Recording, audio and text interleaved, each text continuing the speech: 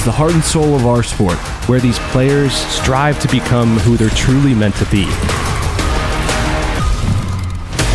No more break, it's time for action. Welcome to Overwatch Contenders.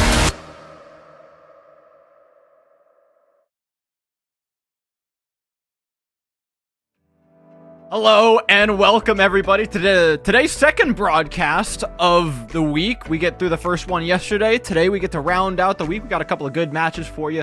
Starting off with a banger. Mox, how you feeling?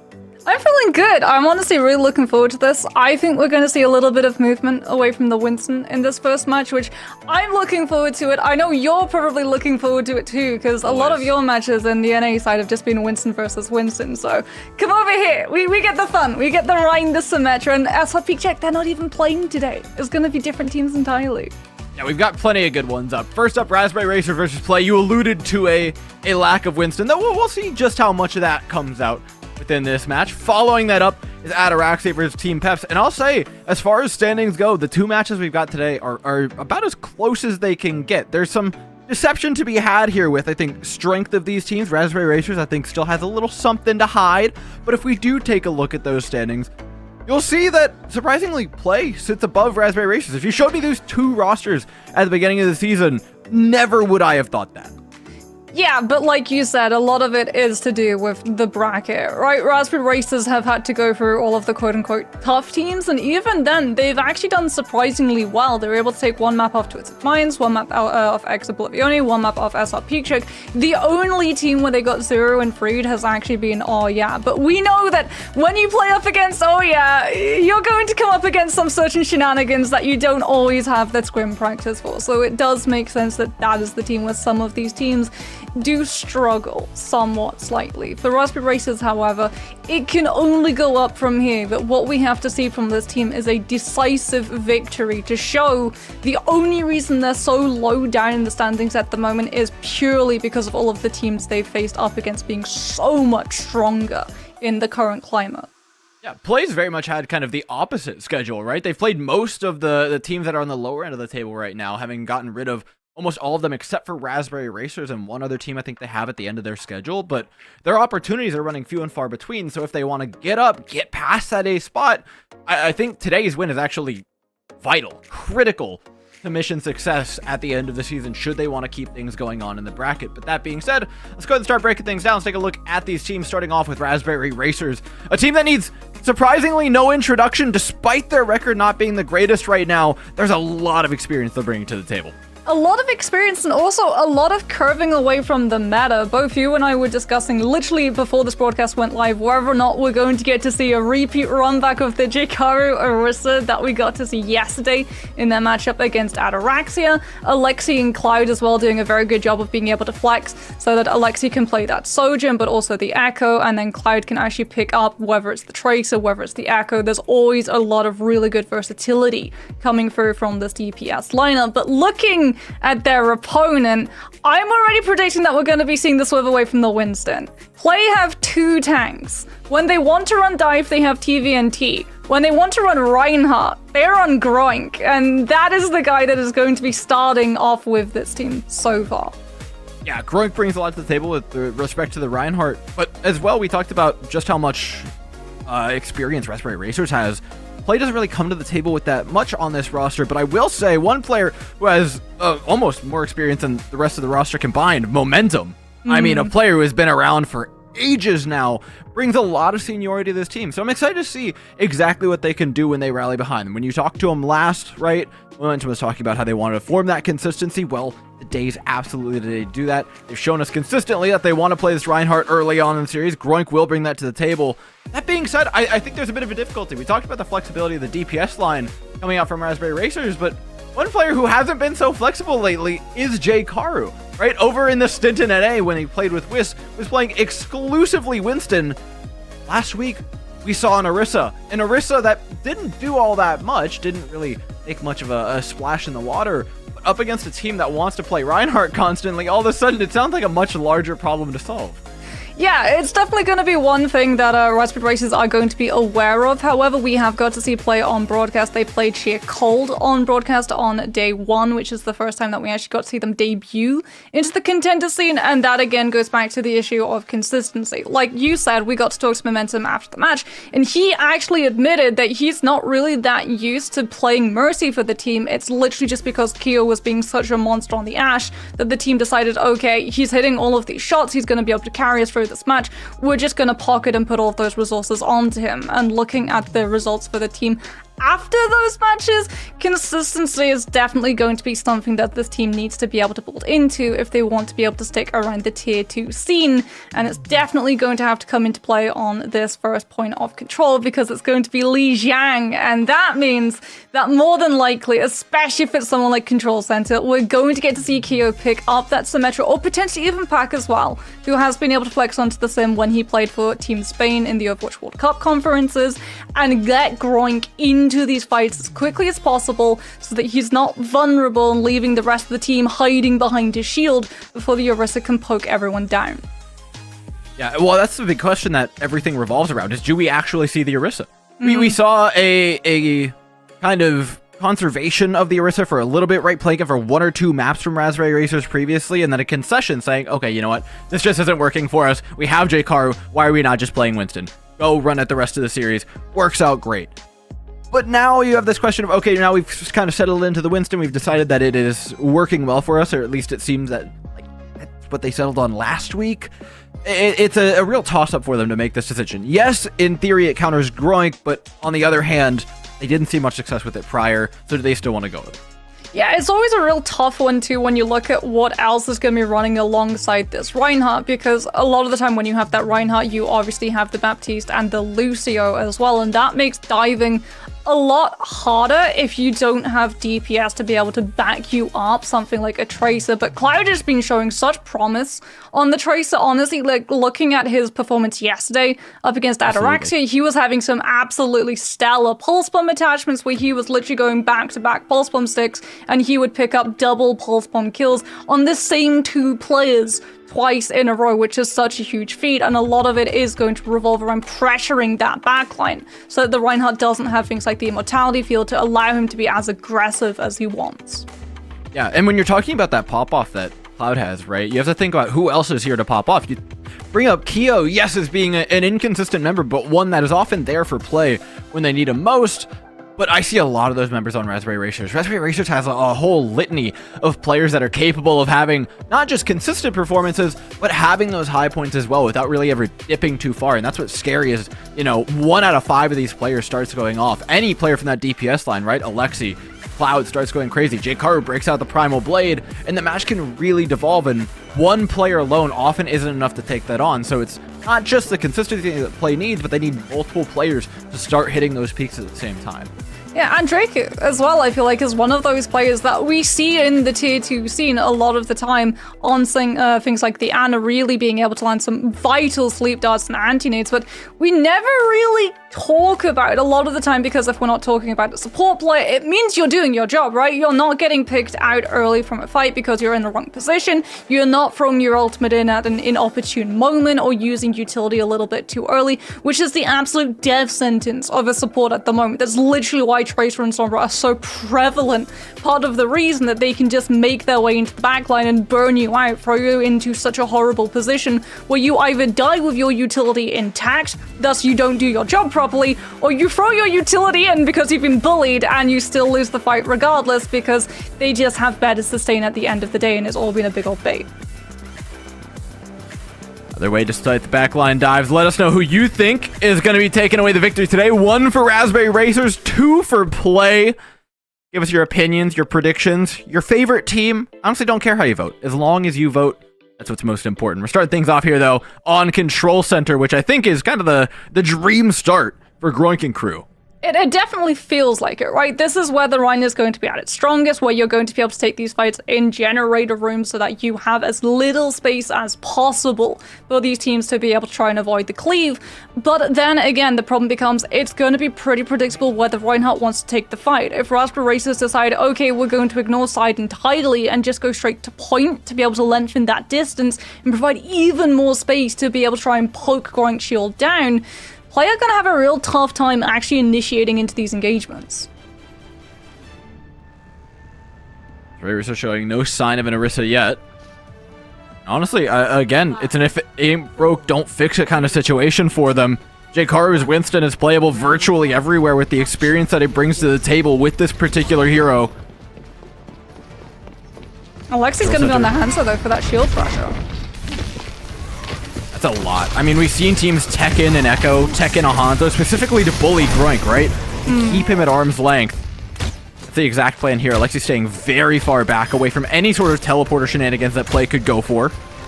Continues to chip away at the shield. Reinhardt. Too much we had until this point unlocks, though. Big anti-nade from Draco, but he pays the price! Play teleport directly on top of him and punish the Ana, taking advantage of the high ground. Now you've got a lot of players set up there as well. Reflect has a beautiful angle to take down the rest of this fight. Yeah, and J-Karu, because he doesn't have that Ana sustain, just can't provide the space. And there's Alexi who has to try and go for a really big peak, and unfortunately falls prey to Pack as a result. And Play, even though they all got antied and that immortality field got forced so early on, with that aggression, are just able to actually contain themselves on that point. And now Raspberry Racers have to set themselves into a dive on a backline that's already going to be defended. Yeah, this is a difficult point to approach, right? To chip away at Groink's shield is no longer a consistent strategy. Lexi does get forced out, and Draco's able to pick up momentum on the back end of that as well. A failed teleport forward from Play as they come back a man short. That's always going to be the risk. Like, you want to save that Lucio amp, and as a result, you just leave yourself too vulnerable when Groink's not there to shield. Groink is here to shield, but honestly, not for long. That health bar does not look particularly well for Wear. Lux is able to continue to pressure down this team bit by bit. This should be more than enough, especially with the Nano being thrown in for Raspberry Racers to take the point over. Oh, they almost get reflex. Haven't been able to now, but that pulse from kill onto Groink should seal the deal. It's just going to be a matter of stall with Play, but momentum goes down incredibly quickly, and now Raspberry Racers, especially with the Dragon Strike, can just look to try to hold on to this point as long as possible. They're going to be able to use the Hanzo ultimate to stall and zone out Pax Blizzard. They just have to not get caught out by the Shatter, and I love that they're separating themselves into two separate pockets, so if the Shatter does come down, half of the team's going to be able to peel. Dragging out to start things here for Raspberry Racers. Attempt from Play to chase down Gustav, who gets away scot-free. 4 ultimates up, though, to try and force an engagement. Now they start with a sound barrier teleport play from Play, but they don't really cover too much distance. Groink's really swinging at air right now, and Raspberry Racers have disengaged a large part of it now. Can look to re-engage the fight with a Primal Rage. Play off the back of that, they force a Blizzard out. This has been 3 for 1 for Raspberry Racers. This is Black Friday deals they're getting right now, and not a kill has been found for Play until finally J-Karu topples over. But at what cost? Groink is traded out. Despite all the ultimates having been spent, Raspberry Racers are coming out ahead. If not, maybe even here. Play still has a little bit left in this one. They've ticked the point over, but the re-engage is a lot quicker because of J-Karu being on Winston. Yeah, the rubber band is here from the dive. Clyde with the pulseman is one thing you have to watch out for. Full spawn out. Groink getting pressured again. That earlier spawn from Raspberry Racers looks great for them, but the health bar needs time to reset, and Play seem to have found a moment to stabilize here, and as well build up a couple of those critical ultimates. It's just a moment, though. Draco is boarding towards the Nano, and this is when Raspberry Racers are actually going to push him with aggression. They have a couple of movements, a couple of ways they can counterplay this. A solo shatter on a J-Karu is absolutely the answer! Putting the monkey into an early grave seems like a good one, but unfortunately, Groink is just taking far too much, and now slept in front of the amplification matrix. It's creating a real dip in the fight here for Play. Fortunately, Reflect has made something of that moment. Pack traded out as a push goes onto the high ground. Play still looking for any sort of foothold in this fight, but it's just not to be had. They can't claim the space they need to actually get that Symmetra in and doing damage. Yeah, but that is Dragon Strike burn out. Primal isn't there for J-Karu, and Draco doesn't have Nano. Gustav, no Samurai for the same play. Just need to be able to tap themselves onto point, throw the Blizzard, find that flip, and then sustain through. It's a long shot, but Cloud down, it seems a lot less so. Blizzard out. Freeze onto the monkey, play, flip it over, 97% quickly will turn into 100. There's not much Raspberry Racers can do. It wasn't even the ultimates that did it. That kill onto the Tracer was so critical in making sure that there was no answer from Raspberry Racers. Yeah, when you're sitting around about 90% of point control and you have Soundbar when you know the other team doesn't, just use it to be able to get yourself aggressively onto that point. Because the problem was they were holding onto it for so long that every single time Raspberry Racers were able to land anything, just a stray shot from Alexi, an anti-nade from Andreku, it just forced play to have to wait for all of those cooldowns to come back online, and that's what Dive really does, punish hesitation, and allowed Raspberry Racers to start equalizing that point percentage pretty quickly. But play seeing that opportunity, finally throw themselves onto point, throw the Blizzard in, zone Raspberry Racers out, and there's nothing they can do about it. As now we're going to head towards Gardens, and this is where the Reinhardt becomes a little bit less stable. You have to rely so much more on the Symmetra teleporter to be able to make sure that you don't get concussived off of this map with Clyde picking up the Pharah. I mean, it's really uphill from here for the Reinhardt composition, right? They got the best map out of the way. They're going to have to dig one of these from the trenches should they want to win this map, but looking good for it so far. After having won the previous point, gotten a lot of percentage on the board early, looking to get more on with a pick onto Andreco. Raspberry Racers are forced back, and this is what got Play that point cap last time, right? Got them all that early percentage. Looking at the stats, Play died almost 50% more on the first sub-map. But because they got that early advantage like they're getting now, they were able to take away that win. Yeah, and they're taking away the Pharah poke too. Clyde may be pretty close to Barrage, but he hasn't been able to find a kill because of Symmetra teleporting everyone out. The health bars are still low. Chipping away is Cloud, always dangerous in the skies. A jump in from J-Karu. Cloud follows up with damage as well. They try to answer with a TP, but not everybody makes it through. Momentum gets the short end of the stick after a trade for Andreco goes down. Raspberry Racers still successful though in their take of the point. The teleport was only good for one kill. Raspberry Racers now are going to be able to have ultimates to be able to stall through, so even if Play try to go for these really quick teleports onto point to take as many fights as they possibly can, not just to be able to build ultimates up fast, but also to try and deny Raspberry Racers from being able to cycle through one fight ultimate at a time, as we're actually going to get to see a replay. There's the burden nade, making sure to lock down Andreku so that Play can just run straight on the Ana. I mean, Andreco is the primary target of Play. Not many other players are even teleportable in terms of targeting. An Ana boost though with an overclock spells the death of Keo basically instantly. Alexi's making quick work of this one. Raspberry Racers, they pressed over 40% on the point. Oh, that is devastating for Play. They overlap both support ultimates, though. Ouch. Oh, So, yeah, we thought it was bad already, but that makes it really ugly. yeah, that is absolutely 100% worth it for Raspberry Racers because you're still in control of the point. You know that Play are going to have to teleport. You know that there's going to be a Deadeye, but you can just position to be able to take the Cassidy down so quickly now that he's lacking that extra 25 as they're going bridge.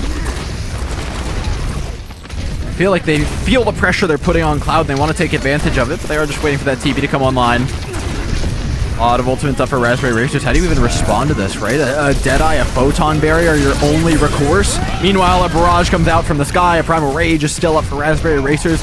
Few ways really into this fight for Play, unless they could maybe burn J-Karu down early in this fight. Symmetra gone, though. Spells the death of this push. Raspberry Racers now at 90% are final fight territory, maybe even beyond that. They did manage to find Cloud. Groink still alive with the Fire Strike. Actually finds Andreco. Oh my goodness! Play, because they can rubber band so quickly back in, can actually find the flip. And Raspberry Racers have actually been forced off of the Pharah onto the Tracer, but now seeing that they've lost the fight, that they're not going to be able to stall back in, the Pharmacy comes out once more. I mean, they have plenty of time to poke, so I like the Pharmacy. Time is on their side, but Play shouldn't have gotten that re-engagement really at all. They had no right. I think Groink TP's in at just the last second. Now with that poke beginning, though, the seconds are waning away for Play, and they still don't have any tools. A Sound Barrier is a far cry away from being available for this fight. Might need it by the time that poke damage actually comes in. Lamp's already been forced out, absolutely. A teleporter's attempted by play, but not a single player lies in sight. Even Alexi gets away from the teleporter. That's a key cooldown now gone for the next 10-15 seconds or so until that critical ability is back up. They're just eating damage from this far. A nano boost in on top of the monkey as well comes out, but Momentum did get a sound barrier up just in the nick of time. Not enough so to save Keo, but the rest of the team remains upright. No trade is found off the back of it though, and Raspberry Racers, they're only coming up on more. Yeah, they're sitting ducks at the moment up against this pharmacy. The second that that lamp is gone, the second that the amplification matrix is used, it was a gambit from play. The second that the poke phase forced that lamp, Reflect knows there is only one way that play is going to be able to live to survive through a barrage, and that is throwing amp to zone Raspberry Racers so that Momentum can build into the sound barrier. But again, we see the same problem rear its head every single time Groink is away from one of these squishies and not just babysitting 24/7 with that Rhine shield. Cloud is that, and making sure that the pharmacy is showing its presence and absolutely smashing through every single one of these squishies.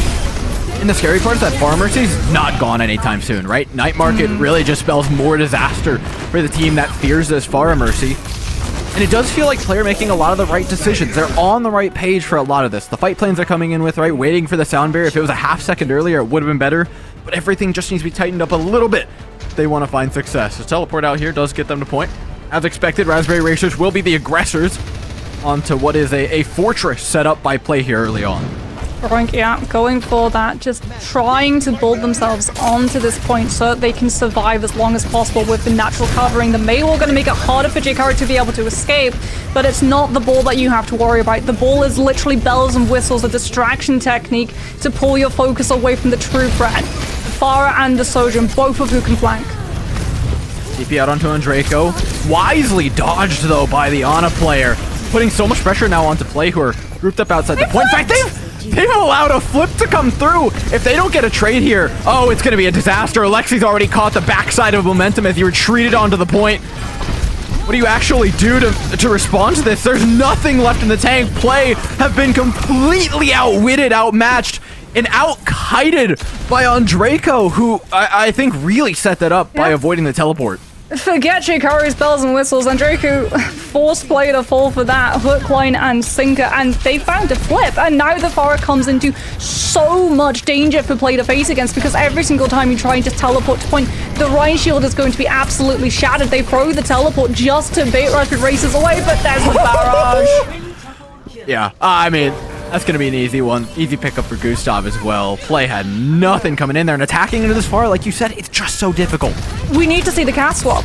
We need to see the cast swap now. Pack can play the Symmetra. I know you want to be able to use this Blizzard. You want to keep the Symmetra so you can just teleport to point. But the problem is Raspberry Racers can literally just avoid the Blizzard or have Jakari just throw the hammer mines on top of it. And as you say it, there come those mines.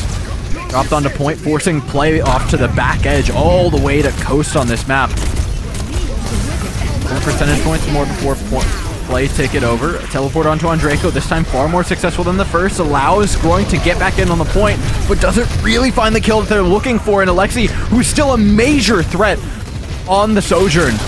Keo can charge up the beam, but nothing's really going to answer, especially with the res having come through on Andraco. That extends this team fight significantly for Raspberry Racers, who have a ton of sustain. Play used Blizzard, though. They're trying to just take down Jakari so they can stall this fight a little bit longer, but that's one ultimate gone. Now they're going to be relying on a Shatter to be able to win a fight when Raspberry Racers, all of their main players, all of their damage components are going to be away from the spacing that Shatter is going to provide for this team. It's a tough Shatter to land, but fortunately they're playing defense on the point, so Jakari might again be on the wrong end of the solo Shatter beat stick, so to speak. It's not Jakari you have to worry about. Yeah, it's Cloud. There's a lot of damage threat from the side. The barrage is up. Play are very aware of this, but with the Immortality Field, that's it. That's lights out. The Immortality Field, such an important tool to deny that ultimate. They smell blood in the water and strike while the iron's hot. The trades are good for Play, though. A nice shot from Pack. A nice fire strike from Groink, and all of a sudden things are looking good for Play. Yeah, now we're going to be able to properly see Pack on this mate really find a lot of impact, just denying J-Karu's mobility. Because they know where the Hammond is, but Reflex, who was split away from the team, isn't actually able to get into the Symmetra TP in time and goes down stalled again. Such sick foresight from Raspberry Racers to cut off the spawns, to cut off the lifeline from play. Now Mines to take the point back over. They still got a nano boost to extend the fight should they need it, but they don't. 95% for play. They just need one fight, but it's going to be a hard one to get. Oh, they're going to be going into a nano-boosted Pharah in control of a choke with no traditional hit scan other than Reflect on the Baptiste, who again is just taking so much poke damage. That was almost a successful 2-tap onto the Baptiste. I mean, it's still doable. If they can get to point, find a good opportunity to use that sound barrier. No, getting to point is now a lot harder.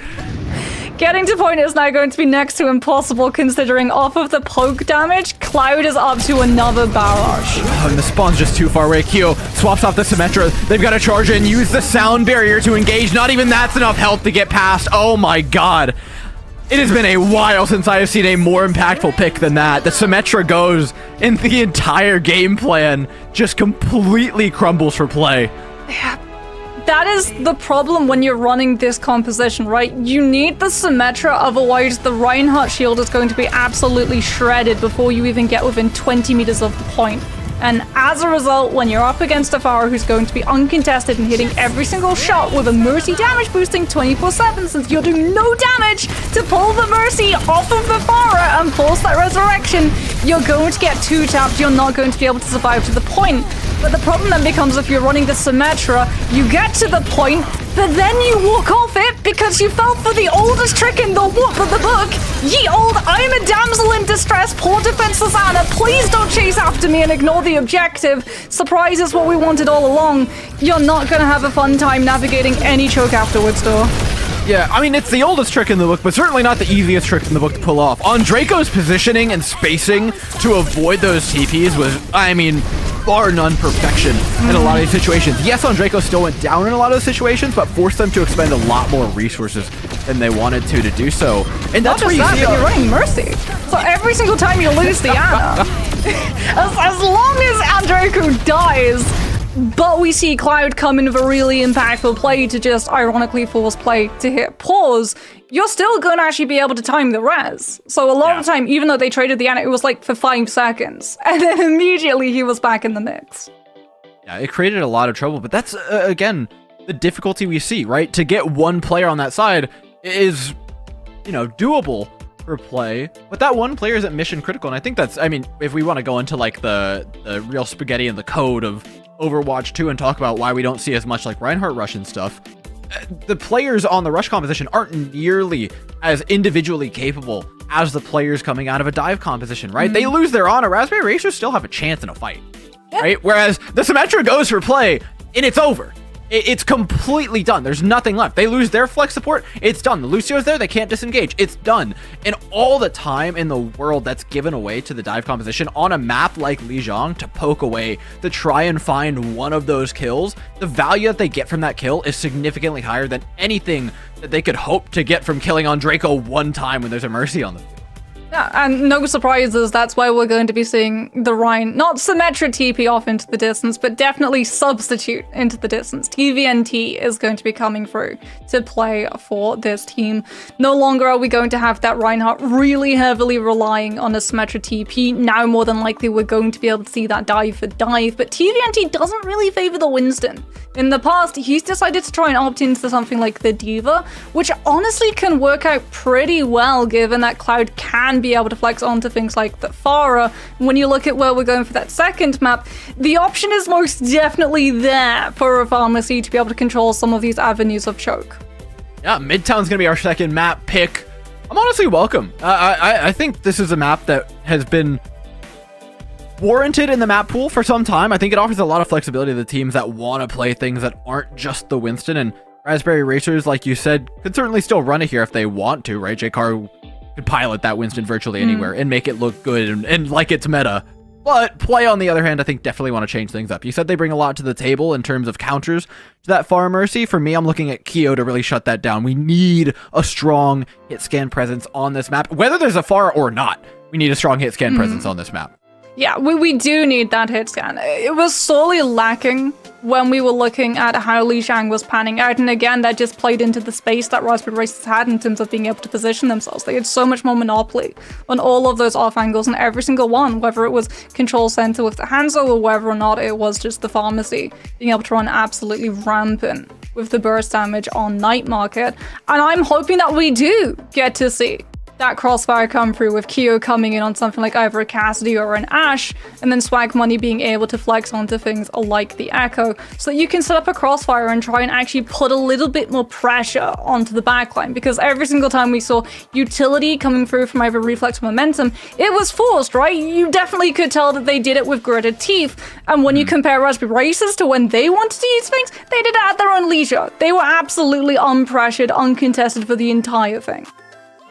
It's not just that lack of pressure, it's the flexibility that I think Raspberry Racers bring to the table. That experience that they have, the ability to stay calm in the match, to come up with new and creative fight plans, different routes of getting through the fights as opposed to the much more structured play that we're seeing from Play. When it's like, okay, game plan, TP onto somebody. Okay, that didn't work. Oh, guess that's it, guys. Pack it up. Like, the game plans from Raspberry Racers have been far more fluid, and I think that really bodes well for them, especially coming into a Midtown that I suspect the comps that we start on are not going to be the comps that we finish on. There's a lot of changing to be done here from these teams to specifically counter things, to try and play into the map geometry. So for Play, that consistency might not need to be there. They might need a little bit more of that pop-off, a little bit more of that fluidity if they want to get through Midtown. Yeah, especially when you look at how you want to position your hit scan on point A and compared to B. The Cassidy, especially on point B, there's so much focus on being able to control that high ground. You want to be able to swap onto things like the Hanzo or the Ashe, where you're just going to be able to transition really smoothly from one to the other, so that you can peel a lot faster, as opposed to the Cassidy, who, until lifts are put onto this map, is unfortunately going to be stuck having to climb the stairs.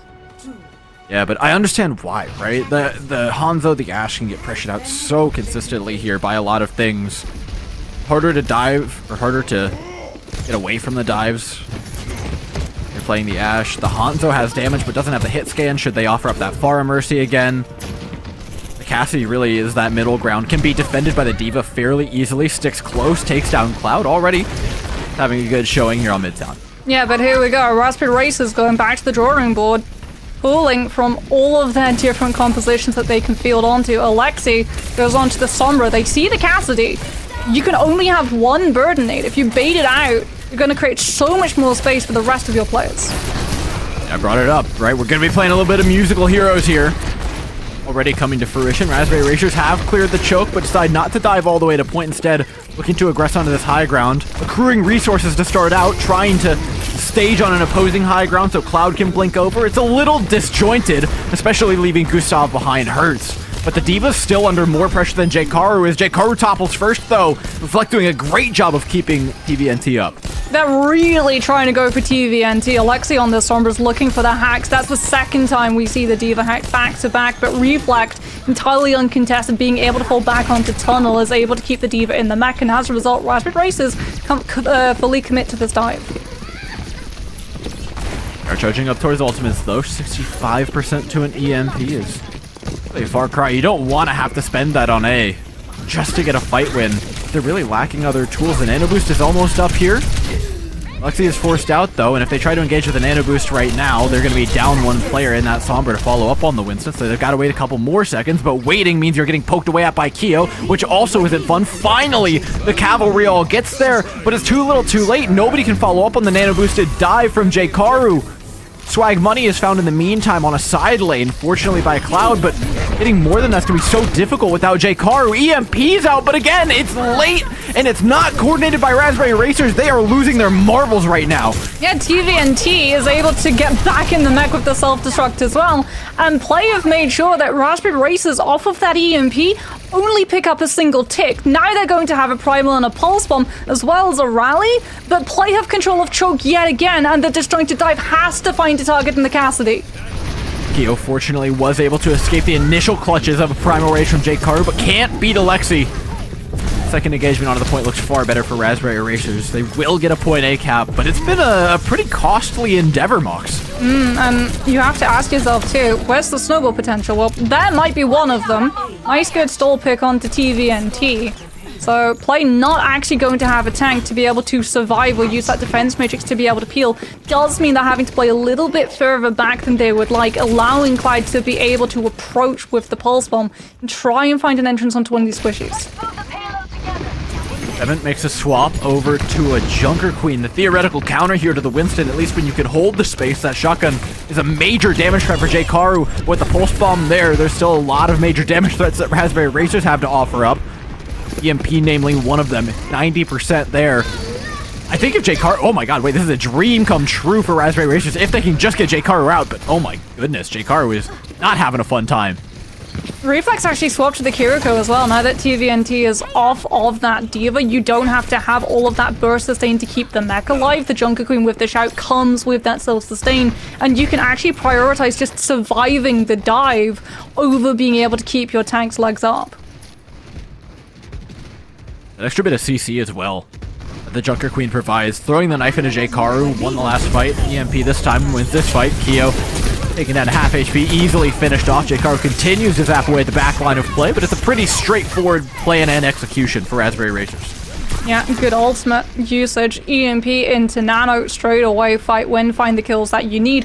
Problem is that there is another fight coming, and now it's going to rely on Stall, Gustav, and J-Karu. Both are going to have crowd control, but Play start things off, now having to be on the back foot with the rally. Well, the rally hasn't put them on the back foot too much. That will, though. Pulse bomb on the Gustav cuts the sustain in half here for Raspberry Racers. They've got a lot of space, but how exactly do they want to take this point over? They have so much damage pressure in front of them that Raspberry Racers can't actually afford to sit on this cart. J-Karu tries and pays the ultimate price. Yeah, and for Raspberry Racers, it wasn't even a case of we're going to bait them into using ultimates. They equalize ultimate usage too. J-Karu now is actually going to go onto the Orisa to try to deal with the rampage that is going to be coming through, just to try and stop it in its tracks. Alexi might be able to find a good hack on it as well, because the rampage is going to be the one thing Raspberry Racers without a Kiriko have to be so concerned about. They don't have any good fights after this, right? Minute 20 on the clock. They're paying the price for the time that they lost earlier on. This has really got to be the better opportunities that they get. Pulse bomb from Cloud maybe could see them through, especially with Tevin having been dropped low early on in this fight. I love that Raspberry Racers actually aren't giving them any targets, though. If it's a rampage, it's only going to be a rampage onto J-Karu. They'll accept it, though. Anti-ing the Orisa. Momentum taken down on the back end, though, and the Orisa has no problem disengaging back up onto that high ground. This swap has proven immaculate for Raspberry Racers as it works out exactly to plan. Now Tevin left with nowhere to go, twiddling their thumbs in the middle of a battlefield in which they are completely lost. Raspberry Racers half a B point with a phenomenal swap over to the Orisa. The impact really can't be overstated here, but wait. Maybe there's a chance? Oh, they had Alexi's choosing cleaned up enough. There was a chance. There was a chance, and both teams saw it, and both teams as a result, count them with me. Nano boosted Orisa, okay, fine. You needed to win the fight. Deadeye, EMP, both committed at the tail end. Play trying to use the Deadeye to just take Raspberry Racers down before the car could finalize checkpoint. Alexi throwing the EMP in, just trying, knowing without the tank that your squishies were about to be picked off. And as a result, it's eaten into snowball potential available for Raspberry Racers. Play still having the Junker Queen, but Swag Money now goes on to the Echo, Kyo, the Ash Momentum, the Mercy to be able to pocket. They understand Ultimate Economy is against Raspberry Racers at the moment. They just have to play mobile enough to stay out of the range of Terror Surge and Rally. Yeah, Alexi's doing everything in their power to try and build up another EMP to see to the end of this point. They don't have time, really. They can't sustain these fights because Swag Money swapped over to that Echo. J-Karu in the fight prior was able to live for a long time, to kind of sit there on the point and bide time for the Sombra. Not the case anymore with Focusing Beam offering up just too much damage to really contend with, and an early pick, that's not really much more than a scrap by Raspberry Racers. There's a lot of spy check potential here as well. Alexi is going to be coming into this next fight with the EMP, but the question becomes, can anyone follow up on it?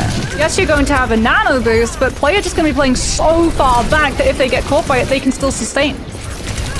With J-Karu getting fun policed, this is difficult to say the least. Lacking the rally as well after having spent it early in the last engagement. EMP's up, but Alexi is, I mean, more than 2-day delivery. This is a very late EMP. One that play, I mean, this is an easy disengage. More than an easy disengage. They have moonwalked away from Raspberry Racers, looking cool as ever. By the time the EMP comes out, Swag Money actually had the duplicate onto J-Karu, and as a result, Raspberry Racers didn't have a tank to be able to create the space. They'll get a little cheeky extra percentage of distance with Cloud, pulling a little bit of a soon on the payload, but that's going to be all they're able to pick up. Yeah, there's nothing left here. Fortunately for Raspberry Racers, I think this is something that they've dug out of nothing. Having capped 2.5 points here. It could have been a lot worse. Point A was looking incredibly difficult for them. Yeah, it could have been a very different situation. We got a couple of staggers here, but nothing that's going to keep overtime going any longer. Play now on the attacking side have a bar to pass, and honestly, I think they're in a pretty good position to do it. The problem with Play is that we've seen them with their Rhine Symmetra. Now they have to play Dive. And Dive is very, very different to how you want to operate, especially on mid-term where you have a couple of questions on where you want to be able to rotate. Do you want to go straight for the point? Do you want to try and go towards tunnel where you know the backline's going to be playing a little bit safer? Or do you want to try and push the DPS off of the steps up to train, because you know that if you don't rotate cleanly and you go straight for point or backline and you leave someone behind for even just an iota of a second, and the DPS is still in control of steps on train carriage, one of your squishies is going down early. Those rotations have been difficult for them, not just in this map, but in the previous map as well, right? Constantly losing one player in the backline every time they tried to go for some sort of dive. The situation looks like it's going to be much the same this time. Alexi will remain largely uncontested on the Ashe if they stay on the high ground. Play has one TP.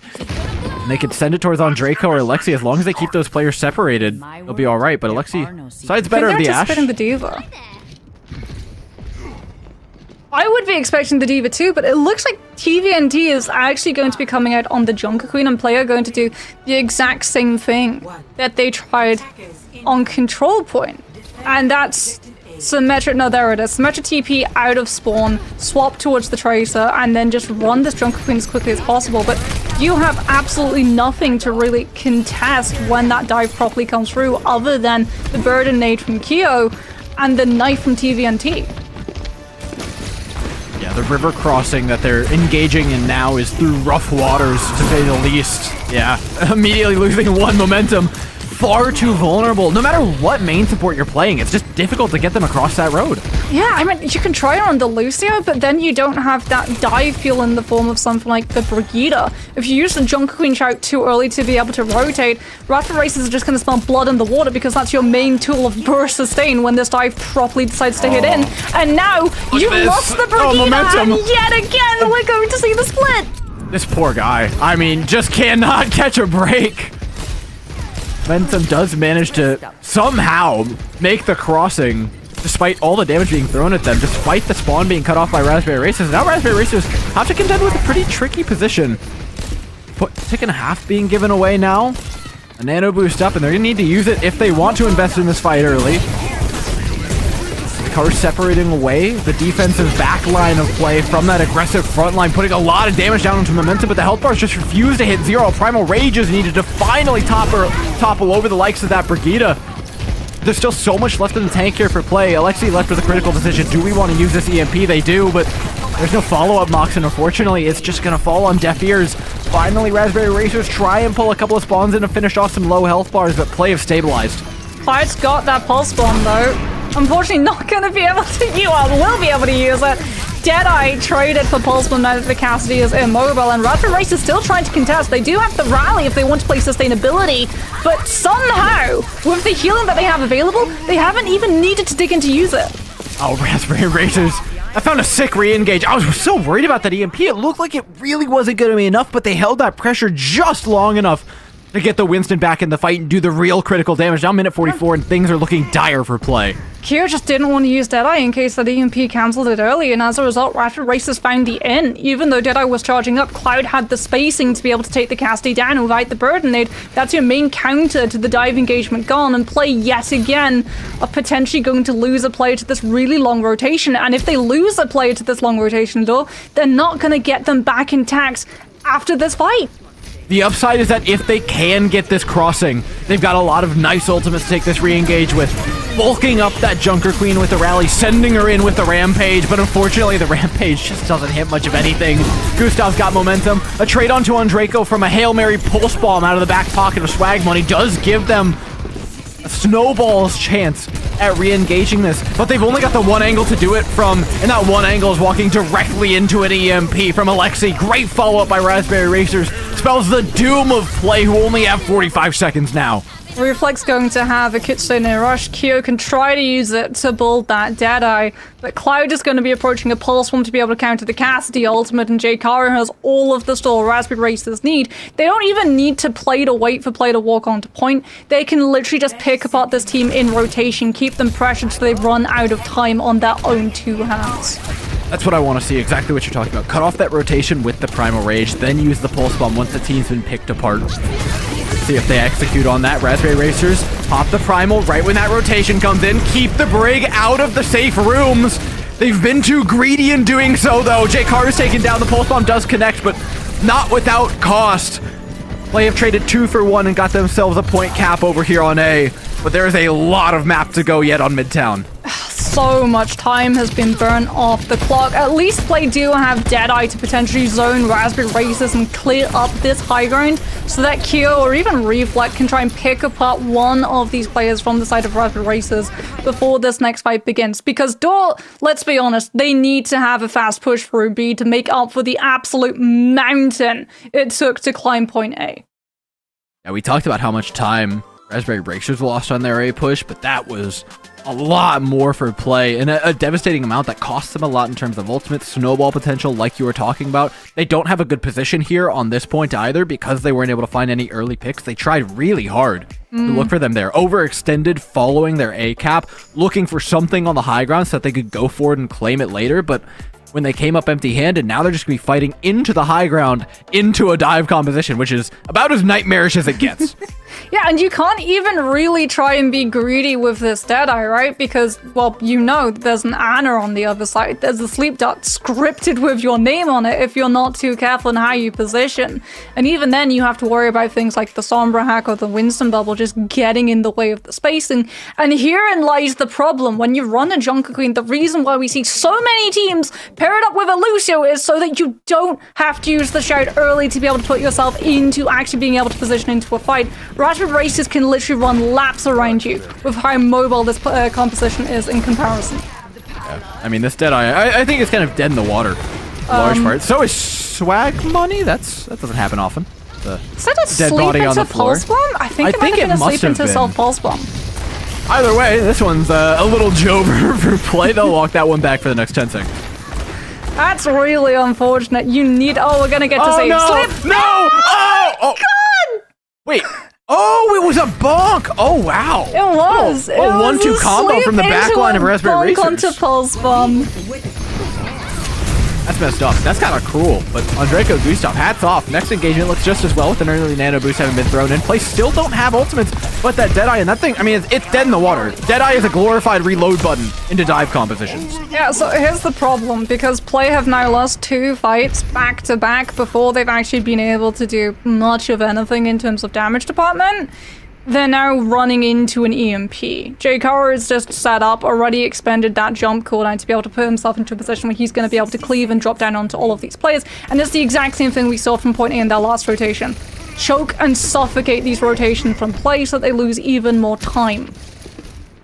However, Raspberry Racers, I mean, they're trying to set up for this EMP. Player counterplaying it well by putting themselves in avoidable places where they can get away from that EMP, but Cloud down, there's no follow-up. Raspberry Racers know that there's little time on the clock, knows there's only 1 fight left, we'll just take a reset. Yeah, I mean, they've been able to burn out 1 ultimate as well. Kyo's Deadeye removed. Raspberry Racers were just a little bit of frat positioning Cloud towards the Cassidy, force him into using it early, and Alexi now is just waiting to actually throw the EMP in, just goes for the casual hack onto the Tracer, and as a result, there's plays maneuvering around the payload. I mean, this is nigh on impossible, right? For Play, to find your way through this would be to find a needle in a haystack. Or a hay in a stack of needles. It's a far more arduous and painful task than as formerly mentioned. The EMP just looming in the wings. I do want to see Raspberry Racers use this aggressively, because that Tracer's now back. They've allowed the 5v5 to go down instead of taking advantage of the 4v5 that they basically had handed to them earlier on. They don't want to play them to the rally in case it gets stunned out.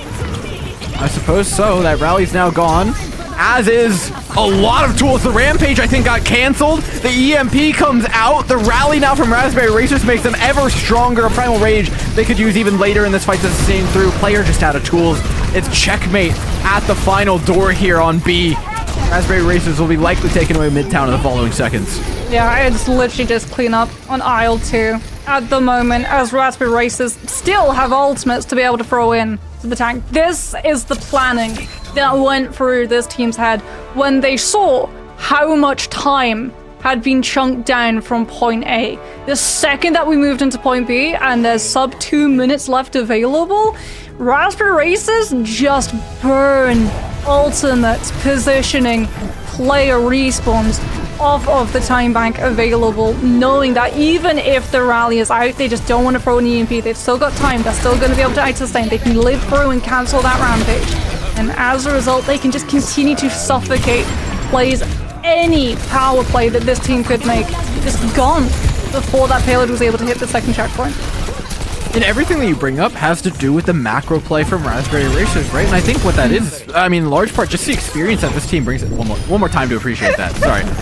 Anyways, the macro play that Raspberry Racers bring to the table is to do with that experience, right? They're so calm in these situations. They're so willing to play the time and understand that they can just win fights later when it's more important. On one hand, yes, player matching them bar for bar, I would say, if not more than that, in terms of mechanics. Kyo's been a monster damage-wise, has topped the lobby by a significant margin for a very long time. But unfortunately, that's just not enough to see you through fights that aren't winning in terms of ultimates, in terms of positioning, in terms of setup from previous fights. Yeah, and here's the thing, again, with this composition, right? When you're running up against an Ana, a Brigida, and a Winston, all of whom have tools of just stalling out a fight, even if you're down players, and that was another thing that Raspberry Racers were able to use to really good advantage. If they knew that Nano Boost was online and someone was getting pressured and wouldn't be able to actually keep that line of sight, Nano Boost would come out and they'd be able to hold position. Same for things like Primal and Rally. Every single time play wanted to make an aggressive move, Raspberry Racers were there first, forcing their hand, forcing them to wait, and then allowing play the actual opportunity to be able to use an ultimate only when Raspberry Racers were either in position to be able to survive it or in position to be able to aggressively counter it with something of their own.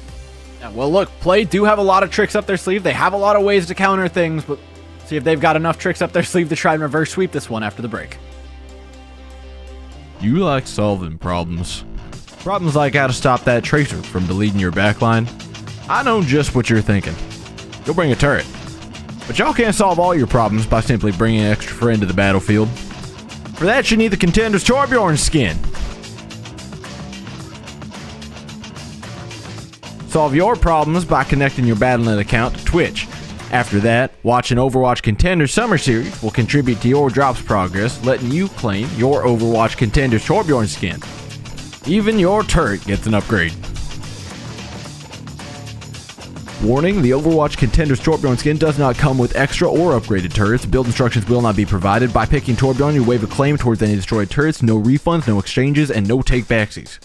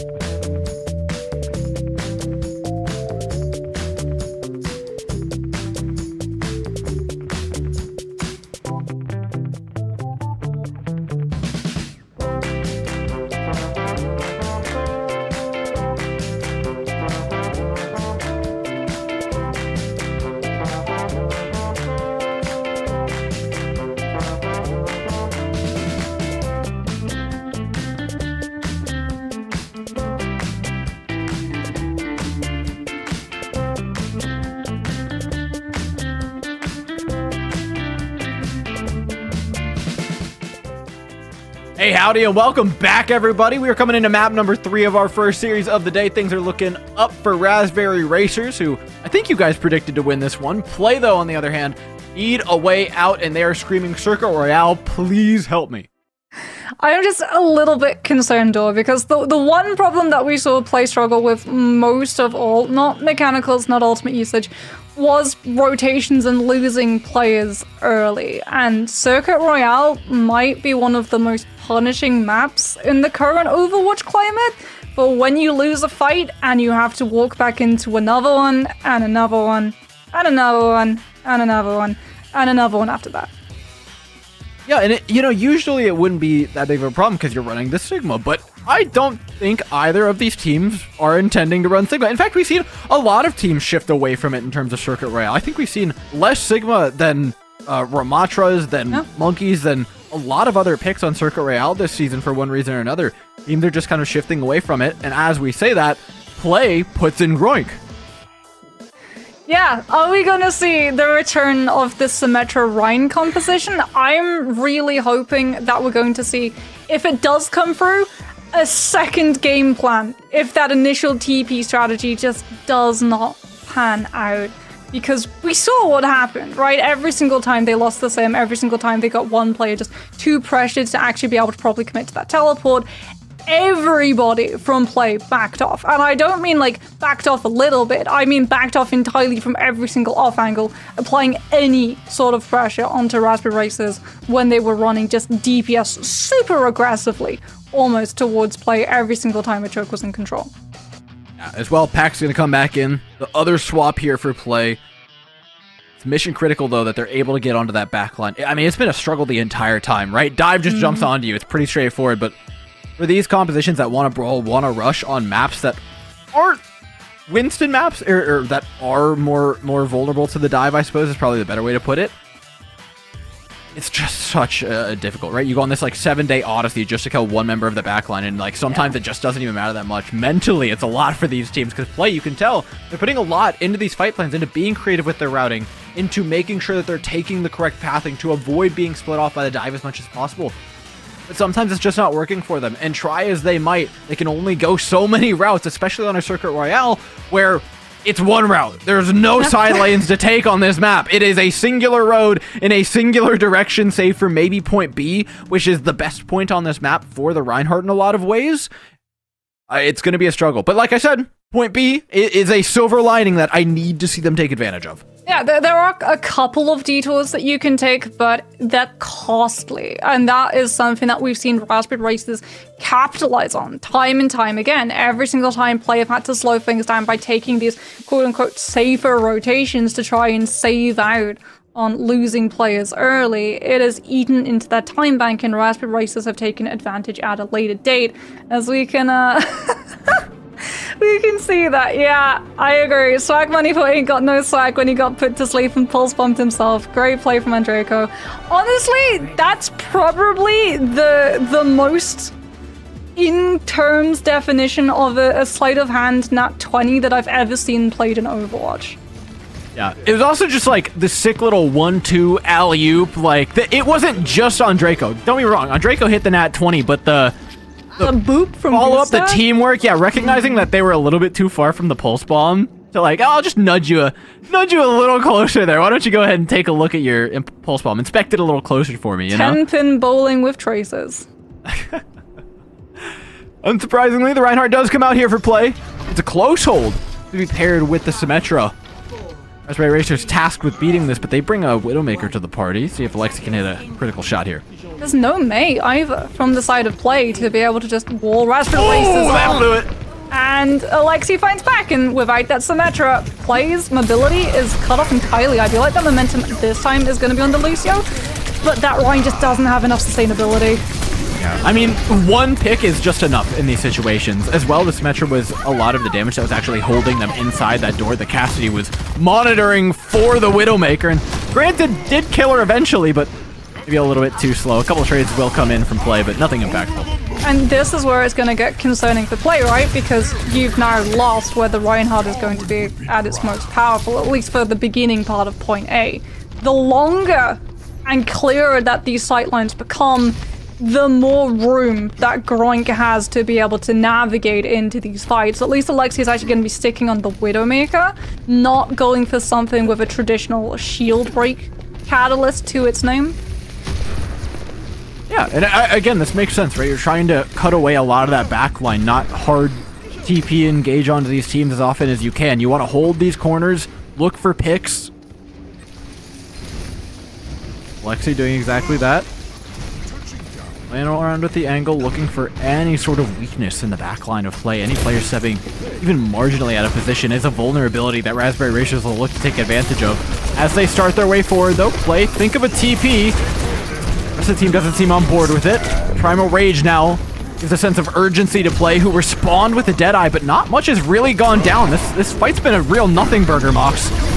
Ooh, that's a lamp forced by a pulse bomb, and as a result, Raspberry Racers finally get to make the dive that they've been looking for. This is another characteristic of dive, right? That first jump is never the actual aggressive play. It is always just Jakaro taking a little bit of damage, face tanking, building up Andreiko's ultimate charge so that with the nano boost you're properly sustained and cushioned with that damage reduction to be able to hold your ground and finally challenge this death ball brawl composition that player wanting to set into motion that's never actually been able to get off the ground so far. Raspberry Racers now making a couple swaps, go over to the Ash to break their way out of spawn here. Play want an aggressive fight, and it's an aggressive fight they'll get. We stop being forced back, but I do like this early hold. Sound Barrier engage seems desperate. I would say out of play. They're trying to find something out of this engagement. They do get it. Alexi's caught out, and you know what? It's worked out despite my own grievances. It was a really messy play, but it worked. Yeah, and this is actually going to be great for Play in this next engagement because what they've done is they've been able to buy themselves space so that when we see things like the Shatter or the Amplification Matrix come out, it's going to burn time off of Raspberry Racers' overall bank and make up for how fast that point A push actually was. The problem is that Alexi sees that player trying to control all of that space for those two ultimates and opts onto the Sojourn to be able to just power slide onto an off angle. Yeah, Sojourn's mean here. Look at that, just instantly slides away from the teleporter. Great block as well on the Shatter. Frank's now in no man's land. Lamp is out as well. A lot of resources are gone here for Play, and a rush composition on the back foot is never in a comfortable position. They can maybe try and find a re-engage here, but I mean, it's difficult at best, especially with the teleporter missing. Raspberry Racers are going to claim a lot of space, if not the fight here off the back of a nano boost. Oh, and that's Nano Boost Winston denying the space of the Ant Matrix that Play were looking to stem the bleeding with. Look how skillfully Jakaro is able to still get a bunch of primal damage off and avoid the Deadeye at the same time. That is so difficult to do with the limited range of those Winston arms. They'll eventually go down, but the space has been taken. The cart progress has been gained in Play. Aren't going to be able to take a re-engage until Groink gets back here. Yeah, they can't risk it. They know that Alexi is in position to just be able to chunk these players down and try and find that one-shot relic on all fire as Jakaro comes back on the Wrecking Ball. How do I feel about the Wrecking Ball? It feels like they were trying to extend the fight with this Wrecking Ball. Winston would have been, I think, a lot more comfortable in this situation, but they made the swap. They're going to have to live with it. A big boop! Oh my god! Reflect went miles away! Got sent it to another zip code, Mox. How did that happen? I mean, when you run into someone with that much momentum, ironically enough, you don't pick up the Lucio, but you definitely pick up the Baptiste, and this is where the Hammond is actually at its most punishing. Remember, Play so closely together that every single time Jakaro actually activates the Wrecking Ball shields, he's always finding max value with them. He even anticipates the charge from going to try to intercept the payload and steps in front of it. I think intercepting the charge is maybe a generous term for what happened there, but nevertheless, a teleport into the backline is attempted. Distracts Alexi for a moment. Gives actually a lot of time for Play to come in. Immortality Field's been forced though, and they're slowly but surely running out of resources. The re-engage just wasn't there following the TP. And again, I think I've seen maybe one player take Pax TPs this entire map. I think they're just too scared to do it. They saw what happened right in the past where, yeah, I've been corrected here in this one, but even that didn't go well. And they just get blitzed. Yeah. And this is, again, what the Sojourn takes full advantage of. If you're playing around this Reinhardt shield, the second that it breaks, you're going to have that ult fire up and you're going to take one of these squishies down. And it's something that Play have to play conservatively around knowing. There's nothing conservative about the ultimates that are up right now. Plenty of tools for either side. Going for a boot now. be too successful in doing so, but the mines will lock them to the outside corridors of Circuit Royale, which only gets worse. Remember, the cart is still moving! The payload's going! Guys, the cart! Guys! No, no way. Oh my goodness, it's not a C9, but it feels just as egregious. That is 90% of point C on Circuit Royale having been given up. Still no retort from play as they spent 2 ultimates just trying to make their way back to the cart. A third trying to recontest it, but Raspberry Racers still have gas in the tank, and Nano Boost onto Jkaru puts a ton of damage onto the backline, not to mention Groink, who's still trying to find some sort of recourse back against them, but it's just not there. Draco finally goes down, but Raspberry Racers have created one of the most chaotic fights I've ever seen on this map. Play might be able, with those faster respawns, to be able to regain control of this fight, but the problem is it's only going to be temporary. Alexi is going to be coming in with an overclock, momentum and reflect both incredibly far away from ultimates to be able to counteract it, and Raspberry Racers have the means of just being able to sustain through these fights until either Gustav's rally is up, or Jkaru's got the hammer mines to be able to immediately claim that space. The charge here, ultimates-wise, is a lot higher for Raspberry Racers, like you mentioned, but it's to the point where it's still difficult to measure. Tracking Play's ultimates through that last bit of chaos would have been very difficult. So Raspberry Racers, I think, are going to approach this quite tentatively, despite having an advantage when they get their ultimates up. We're starting to build towards mines, though. Alexi likely will be the go button with that overclock. It's just a matter of time. 97, 98, 99% for the Soldier, and a dive in. That's it, overclock pop. Play don't have any ultimates up to respond. They try to teleport in, but again, it's only Pack. Alexi now has high ground and overclock. This likely spells doom for Play. Oh, the power slide past the Rhine shield to be able to take Groink down. Reflex gonna try and go for the Kiriko shot, but there's no one alive to be able to swift step to.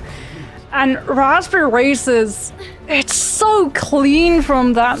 They understand that everyone on the side of Play is going to be incredibly wary of that overclock coming through, that they're going to be playing behind the Rhine shield. And what does Jkaru do in that engagement when the fight starts? He's not looking for a knock. If he finds the moment, he's absolutely going to go for one. No, the really important play that he actually makes is he pile drives the squishies behind Groink's shield into view of Alexi's overclock, and that's where the bloodbath begins.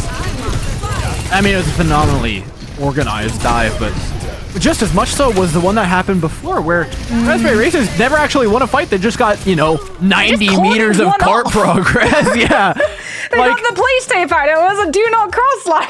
But again, that's the creativity that we've been getting out of Raspberry Racers this entire series. It hasn't been individual playmaking that's got them across this finish line. It's been opportunistic fight-taking that's gotten them here, and that's exactly what that was. They're always known for this as well. I don't know if you remember all the way back in, it was like season 1 or 2 of Contenders last year, Raspberry Racers had some of the cleanest Watchpoint Gibraltar point A approaches, because they would literally just backflank through the stairs to be able to push the entire team of them onto the defenders off of that high ground, so they would really quickly be able to take their claim on that ground, as Raspberry Racers are going to be running the traditional mode of composition on Circuit Rail when you're defending. Jkaru on the Sigma, Alexi and Clyde both picking up double sniper to be able to chunk down Groink shield. I like this time that we're seeing Pack though on the Mei, because this means that the Mei can actually survive with the Rhine shield and that Symmetra teleporter maybe being there for the rest of the team to be able to actually access.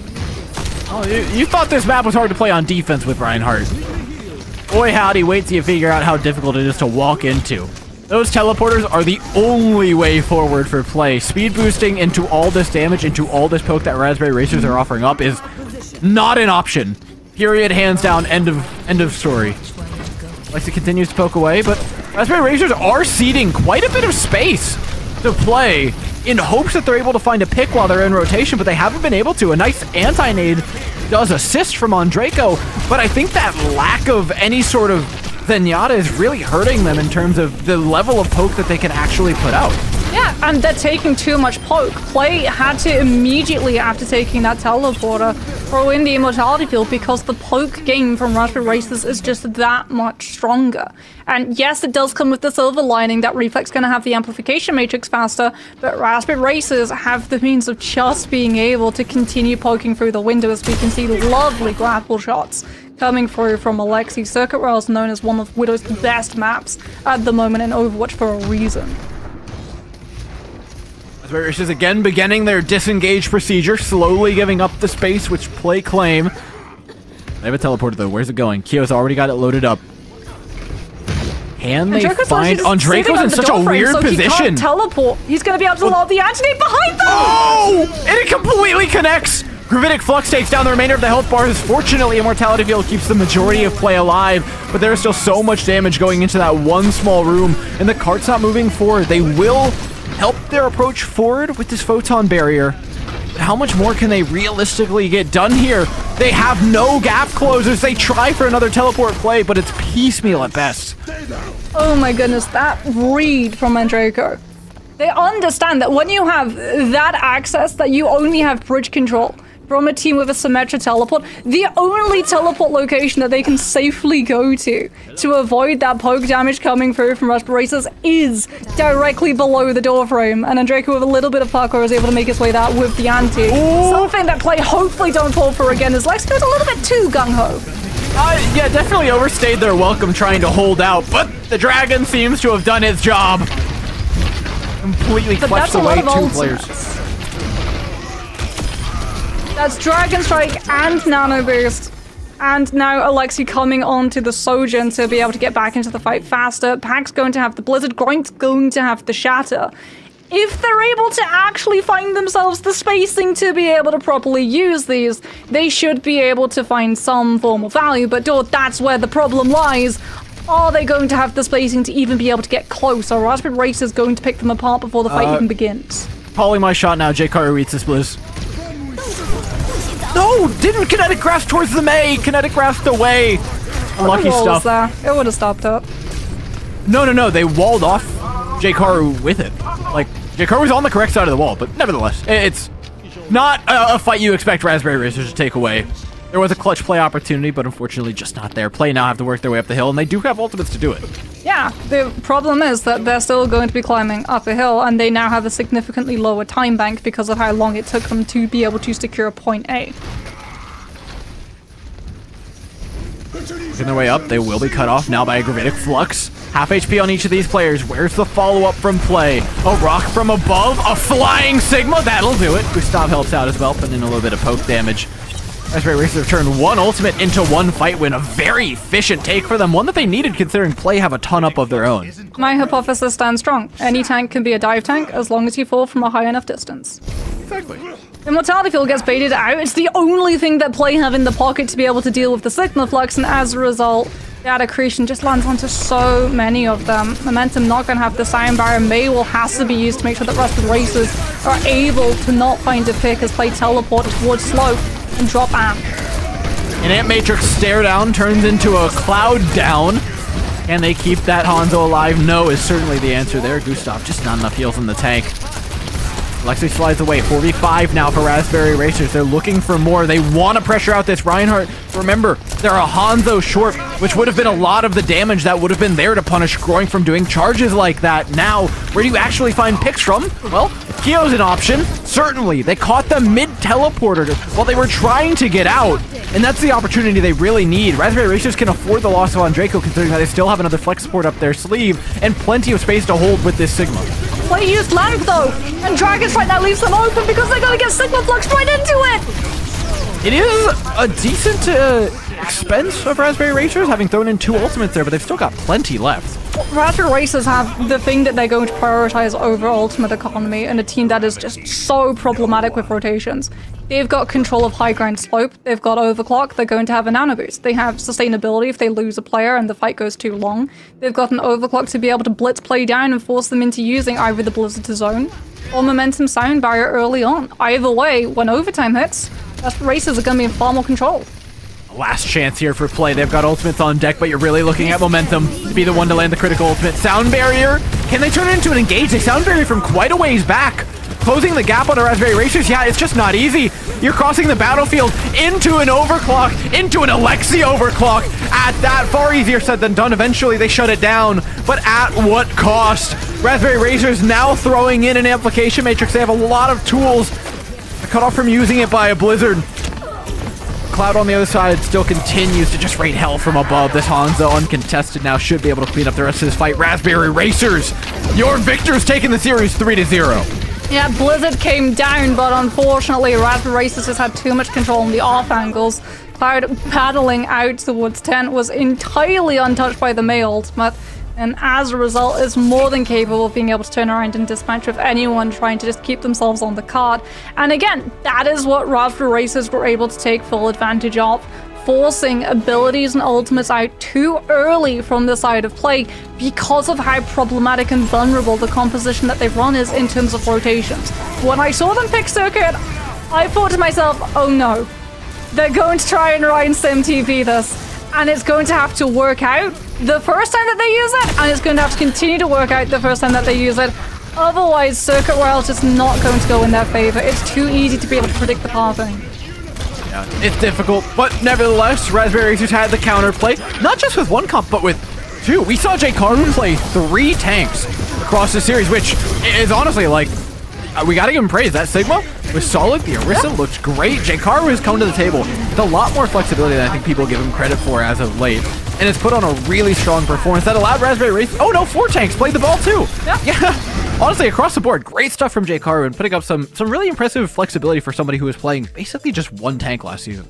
Yeah, really good trust as well from Raspberry Racers. It takes a lot from a team to be able to properly understand that maybe you don't want to throw an ultimate in because you're going to prioritize having it in the next fight, but it takes even more to throw an ultimate into a fight where you've essentially already won, but you're just trying to prioritize holding that position because you have that much trust in your DPS being able to come through, hit those shots, and properly make that positioning count. And that is something that we saw time and time again from this team. They prioritize holding those positions when they were on the defense, and time again, the entire team was able to really reap the rewards of those spaces where teams can just be entirely shut down off of the spacing a defensive team holds alone.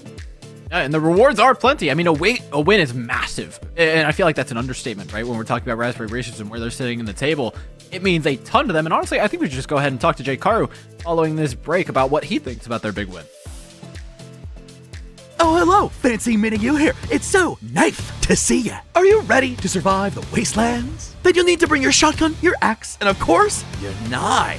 For your sharp wit, if you get my drift. Hey, whoa. Hold on there. Don't forget to pick up your Overwatch Contenders Junker Queen skin. Yeah, gearing up is as easy as connecting your Battle.net account to Twitch.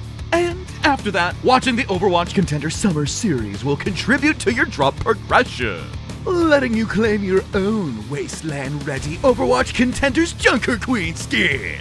Oh, that's right. It's time to rampage. Now, get out there and slay with the Overwatch Contenders Junker Queen skin. Okay, take care now. See you in chat.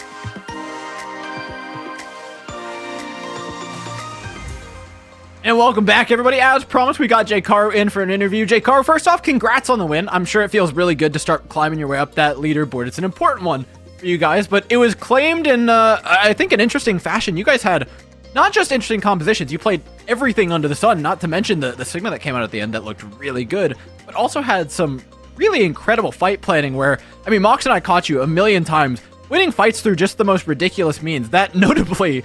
that push at the end of C on Circuit Royale where you guys ended up getting, what, 90% of C without actually having taken an elim the entire time? What's going into that? Who's calling those kind of ridiculous creative plays? The Onanate as well that we saw on the TP? Like, who's coming up with this stuff? Honestly, it's just freestyle. It's just happening, you know? I don't think we're not talking too much about doing these in-depth plays. It just sort of happens. And I didn't even know about Andreko doing that flank for the nade, so he was just chilling. He just did it freestyle. So obviously we're seeing a lot of teams in this region especially try to run this Reinhardt composition alongside the Symmetra, with SRP Check probably having the most success. Is there something you feel like that team is doing that's different to some of these other teams that's allowing them to actually find a lot more value with this composition? I think the difference with SRP Check is that they've got Daned, and Daned has the Symmetra gene implanted in him, so he just can do things on Sim, which...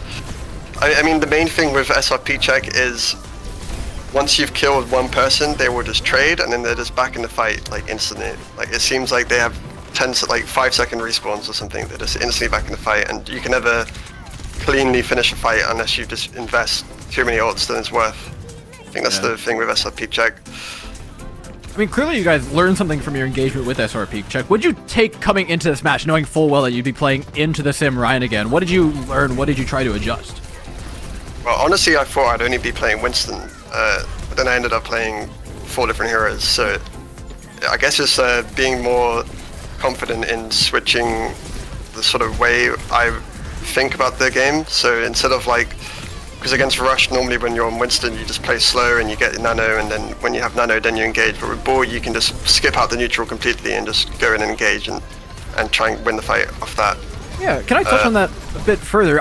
We expect, you know, obviously with last season playing with Wisp, having such an incredible performance on the Winston, being one of the best Winstons that we've got here. What was your expectation coming into the season, what you'd be playing? Because you've been pretty flexible, all things considered. Even the Sigma coming out, that looked, by all means, plenty good. Yeah, I mean, right now the meta in our is just everyone's playing Winston, so I would just play Winston. But I do think the quality in EU contenders isn't as high, so it can allow you to just play Ball and get away with it. So, and then circuit is Sigma, so I'm like, if you're not playing Sigma on circuit, you're trolling, like how we were trolling in World Cup, only playing Monkey. But yeah, I want to be more to play more, because it's just kind of boring playing Winston all the time. I've been calling for a Ball meta for ages. Like, I really want to play Ball again, so I'm happy I got to show off a little bit of my Ball gameplay today. So then, talking about another tank that you actually got to show off, when we saw TVNT actually pull out the Junker Queen, you want Orisa to be able to counter it. What does it change when you're running Orisa to be able to counter the Junker Queen in terms of how your team actually has to engage, as opposed to when you're running with the Winston? Honestly, I think the Orisa was kind of sucked. I shouldn't have gone Orisa at that point. I don't think it actually counters the Queen. The main thing I went Orisa for was because they had Queen Rampage, pass break. They had like 3 different things, and a Curie, so it's bad for Ball, bad for Winston. It's like you can only really play like Ram, Queen, or Orisa, and I feel more comfortable on Orisa, so I just went Orisa. Do you think we're going to see then a potential change up onto the Orisa if we see Contenders and playoffs go on to the current live patch? Yeah, I've been saying Orisa's low-key next up. That 50% fortified damage reduction is pretty good. I think it depends on the comp. Like, we've been trying out different Orisa comps and scrims and stuff, and there is one comp which I really like with Orisa. Maybe that might actually unironically be good, but we have to wait and see, I guess. I mean, for you guys, the first step is making it to that future. Your strength of schedule is kind of opening up here. There's a lot of opportunity for you guys to pick up wins. What are the next couple days, the next couple of weeks of Contenders looking like? Yeah, we've been sucking pretty hard the last 2 weeks. I mean, you had a really tough schedule. I gotta We Like, only that won was one of the game, toughest but starts anybody He had. took a couple of maps. He took a map off EXO and yeah, but I Twisted mean, it's Minds. like it feels like we should be winning those games. Like we lose to ourselves essentially. Is we make mistakes, we do dumb stuff, and the whole like philosophy I wanted to have is to punish other people's dumb mistakes, but it's the other way around. But I think we're slowly gonna get like feeling each other. Like we only had like a few days scrims with each other before Contenders as well, so I'm feeling out the team, and I think we'll get used to each other at any minute now. I mean, today we were a lot better with our teamwork and our talking and our coordination, etc. So You know what's funny? I'm happy looking forward. I think we'll qualify. We'll win most of our games next few weeks.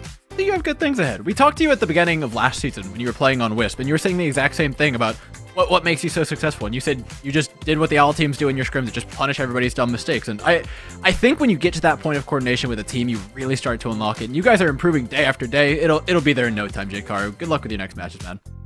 Thank you. All right, Mox, that leads us with a little bit of standings to go over with our first round having been done for the day. We have had a couple of shift-ups, haven't we?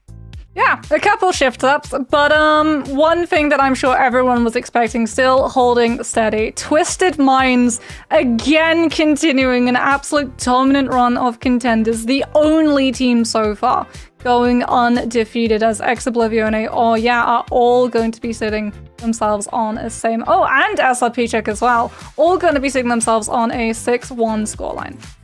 Plus 20 is absurd. Plus 20 is ridiculous for Twisted Minds. They're trying to better themselves after last season. Honestly, there's not much bettering themselves that they can do, but we can better ourselves. We can get ourselves a better match. That 3-0 was fun. It was a good time. It was nice watching the creative play from Raspberry Racers, but there is another one on deck, and it looks just as close. Two teams who are neck and neck in the standings, and Ataraxia and Team Peps are coming up in just a bit. You guys aren't going to want to miss that one, so after this break, got that coming up. You like solving problems. Problems like how to stop that tracer from deleting your backline. I know just what you're thinking. You'll bring a turret. But y'all can't solve all your problems by simply bringing an extra friend to the battlefield. For that, you need the Contenders Torbjorn skin. Solve your problems by connecting your Battle.net account to Twitch. After that, watching Overwatch Contenders Summer Series will contribute to your drops progress, letting you claim your Overwatch Contenders Torbjorn skin. Even your turret gets an upgrade. Warning, the Overwatch Contenders Torbjorn skin does not come with extra or upgraded turrets. Build instructions will not be provided. By picking Torbjorn, you waive a claim towards any destroyed turrets. No refunds, no exchanges, and no take-backsies.